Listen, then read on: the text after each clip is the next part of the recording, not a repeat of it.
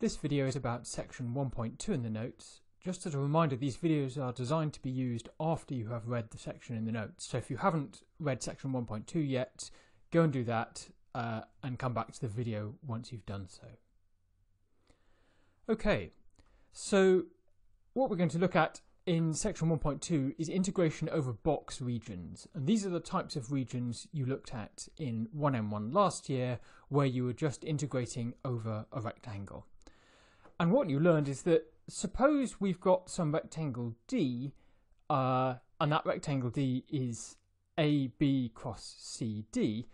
Let's just remind ourselves what this means. If we've got AB times CD like this, this means that the value of X is between A and B, and it means that the value of Y is between C and D.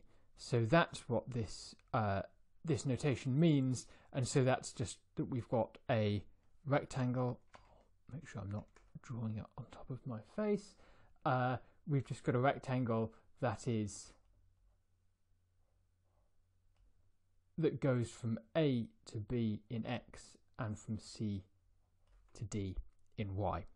So if we've got some domain D, which is the thing that we're integrating over here, then our integral of f of xy dx dy, which we could just as well write as f of xy dA, that's equal to the integral from a to b of fxy dx inside the integral from c to d of with respect to dy, or we can equally write it as the integral from c to d f of xy dy inside an integral from a to b of x, and both of these produce exactly the same result. And so that's a common property that we'll see, that flipping the order of these integrals is usually something that you can do, and it's something we can always do if our integral is a box region. So let's do our first worked example. Let's suppose the function we want to integrate over is e to the 2x plus y, some function of x and y, and we want to integrate this over the domain 0, 1 cross 0, 3. So let's have a look at that. So we're looking here at example 1.2.1, and we want to calculate the double integral of e to the 2x plus y dA, where d is equal to 0, 1 cross 0, 3. So let's just sketch out what our domain of integration looks like. It goes from 0 to 1 in x, and it goes from 0 to 3 in y. So that's what our domain D actually looks like. And how can we evaluate this? Well, this is equal to the integral from 0 to 3, the integral from 0 to 1, e to the 2x plus y dx dy. And let's just underline some things. The x integral limits go on the x, the y integral limits 0 and 3 go with the y. So how do we actually go about evaluating this? Well, we have to do the inner integral first, and that's always true. So this inner integral, so I'll just keep on writing the outer integral like this. What's this inner integral? Well, I just have to integrate e to the 2x plus y. Remember that y is a constant as far as the inner integral is concerned, and so this is just going to give me e to the y, and then the integral of e to the 2x, which is e to the 2x over 2, and that's evaluated between 0 and 1. And this is the integral from 0 to 3, well, let's evaluate this. We can actually take the e to the y out, and we get e to the 2x over 2 when x is 1 gives us e to the 2 over 2 minus e to the 2x over 2 when x is 0 gives us minus 1/2 dy. Okay, so now we want to integrate this. Everything in the brackets here is actually a constant, and so we could take that outside the integral. So this is e squared minus 1 over 2, just to represent that bracket in a slightly different way, times the integral of e to the y. Well, the integral of e to the y is just e to the y. I'm evaluating that between 0 and 3, and this gives me e squared minus 1 times e to the 3 minus 1 all over 2. So that's our answer for how to do this integral. This turns out to be somewhere around 60.9 and so on. So that's our answer for this integral. Now, we made a choice here because when I wrote down this integral into converting the dA into dx and dy, I made the choice to integrate the x on the inside and the y on the outside.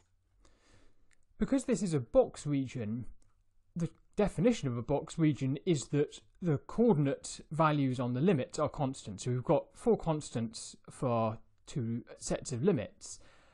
Because of that, we can always switch around the x and y, and so we could actually try this another way where we integrate with respect to y on the inside. So we could also try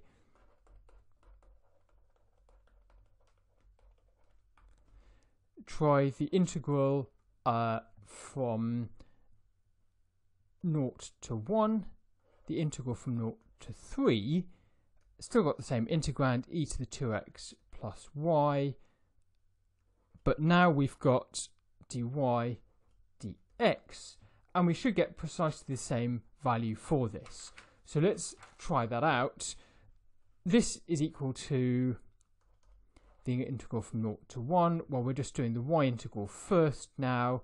So the e to the 2x looks like a constant, so we've got an e to the 2x times, again, integrating e to the y gives us just e to the y.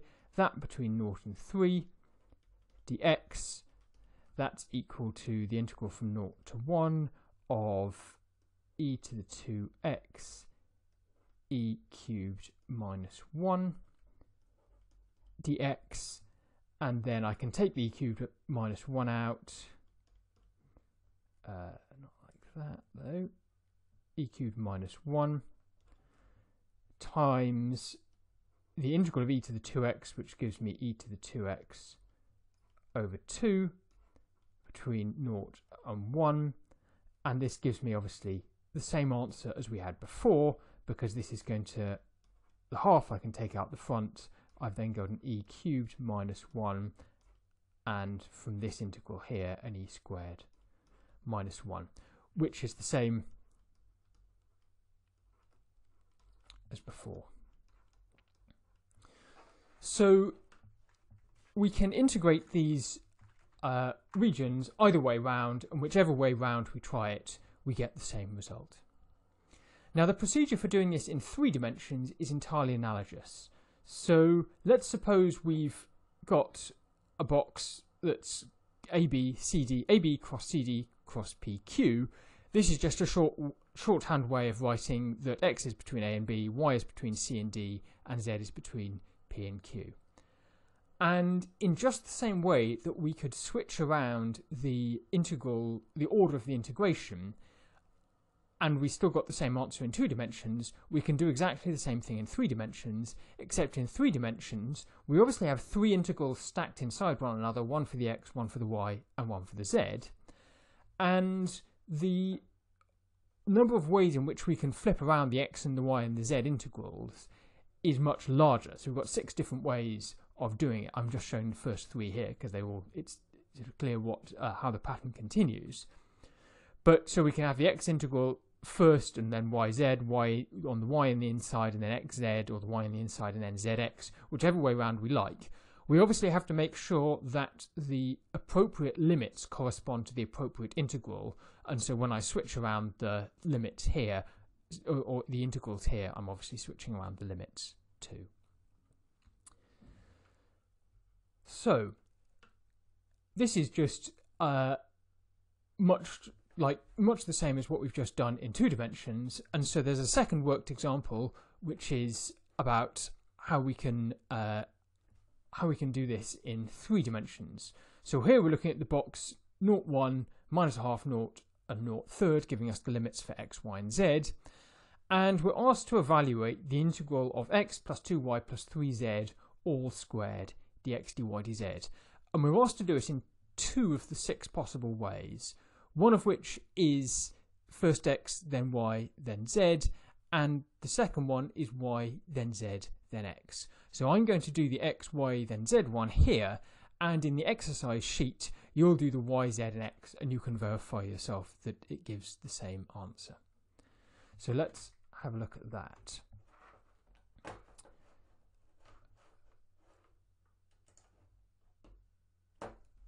So this is example 1.2.2 in the notes, and we are asked to integrate a triple integral over some box W of the quantity x plus 2y plus 3z all squared dx, dy, dz for W is the set 0 to 1 in x, minus 1/2 to 0 in y, and 0 to 1/3 in z. So let's call this quantity I is the answer we want. This, all we have to do is write out our 3 integrals and put the appropriate limits in. So x plus 2y plus 3z all squared is our integrand. We're told to do first the x integral, then the y, then the z. So we'll do dx, dy, dz. But we can put in the appropriate limits here for x, which goes from 0 to 1, from y, which goes from minus 1/2 to 0, and from z, which goes from 0 to 1/3. So let's see how this is going to work out. We have to do the x integral first, because we always have to start with the inside integral. So I'll just write out the y and z integrals, and then I've got to integrate this thing with respect to x. So I can treat this a bit like a single variable, giving me x plus 2y plus 3z all cubed over 3, evaluated between x is 0 and x is 1. And I've still got my dy and my dz integrals on the outside, and this is just equal to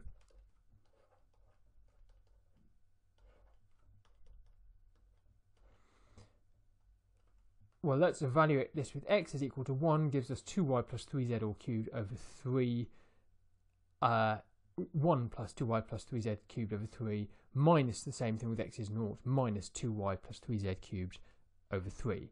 So this is going to give me a third, 1 plus 2y plus 3z cubed minus 2y plus 3z cubed dy dz. So it's now time to do the y integral, so let's do that one. As we'd expect, the integrand now no longer depends on x, because we've dealt with all of the x dependence. So now we just have to integrate this thing with respect to y, and we can do much the same trick as we did before. We have to multiply, we can treat the variables here as a a single kind of unit, and so the cubed goes to that quantity to the 4 over 4. And so this is going to give me, I'll take the third out of the front here, this is going to give me 1 plus 2y plus 3z to the 4 over 4, but there's an additional factor of 2 that we have to divide by because it's a 2y in there. Same thing here, we have 2y plus 3z to the 4 over 4, but there's an additional factor of 2 in there as well. And so actually our denominator here,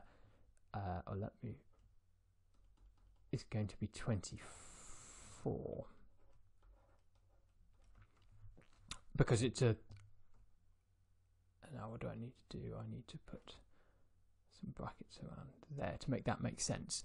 So we've got actually a denominator on the whole thing. So what I'm going to do is get rid of this 3, write a 24, and then I can get rid of the 8 which I've got there, just to make that a little bit more straightforward.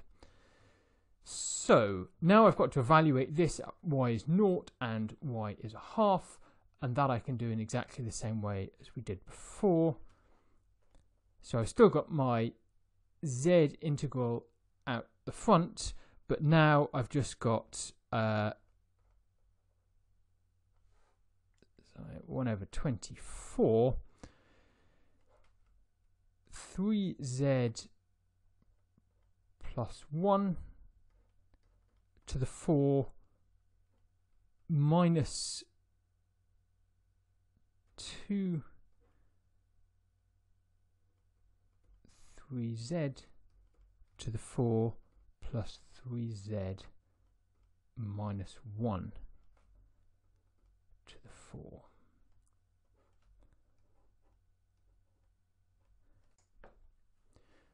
Where does this come from? Well, it's because when we evaluate this with 0, we get 3z plus 1 to the 4 from this term, and a minus 3z to the 4 from this term. Then when we do the minus a half, we get another minus 3z to the 4 term here, which is why we've got 2 of them, and then this plus 3z minus 1 to the 4 coming from this term.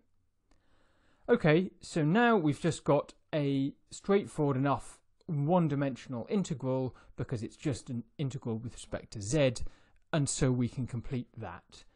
So this is just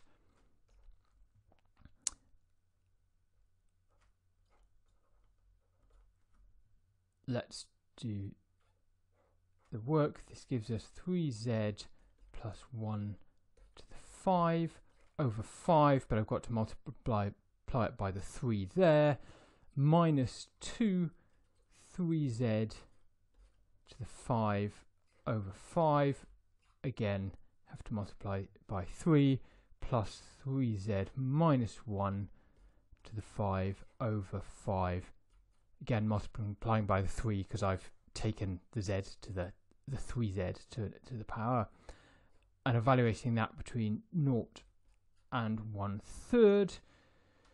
So it's just a case of plugging in the numbers, and what it turns out is that we get 1 over 24 times 1 over 15, because that's what the 5 over 3s are doing, and then from the substituting the third and the naught in, we actually get 32 for the third minus 2 for the naught, and so that gives us 30 over 15 times 1 over 24, which gives us an answer of 1/12 for this integral.